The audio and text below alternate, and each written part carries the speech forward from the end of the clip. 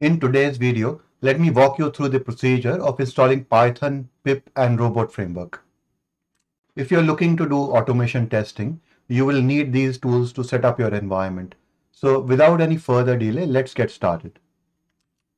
I'm going to perform these steps in Linux Mint, but these steps should also work in any Debian-based Linux distribution. The installation can be simply done by using the terminal. So I'll open the terminal and just run the command sudo apt install python 3.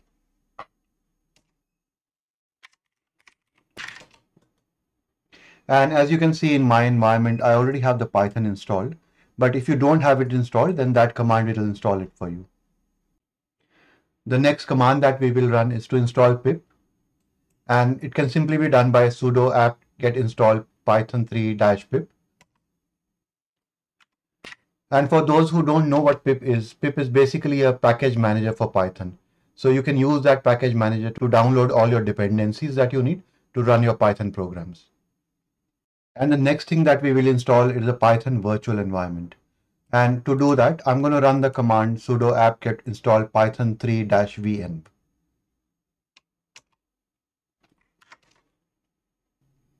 And for those who don't know what a virtual environment is, it's basically a tool that lets you create project-specific isolated environment. And the main purpose of a virtual environment is to manage the settings and dependencies of a project, regardless of other Python projects. So it basically lets you segregate the environments for different Python projects. So once this is done, you can double check your installed version by just doing python 3 -- version. And to check your pip version, you can just do pip -- version. So the next thing that I can do is run these commands to set up my virtual environment. So first thing that I will do is run the python 3 command and pass the arguments -m VEnv ./robot. So this will set up my virtual environment under the robot folder. And the next command that I need to run is source robot /bin/activate. And this will activate my virtual environment. So if I go into my robot folder and do an ls, you can see that this is an independent virtual environment where I can run my Python programs. So now that I am in my robot folder, I'll install the required packages that I need for robot framework through pip. Before I do anything, I'll make sure that I have the upgraded version of pip available. And I already have the latest version installed. The next thing I'm going to do is install robot framework. I can run pip install robot framework. And I already have that installed as well. And then I'm going to install the robot framework Selenium library.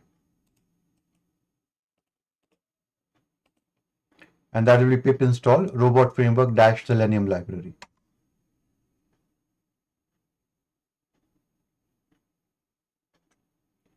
And the last thing that I'm going to do is install Selenium.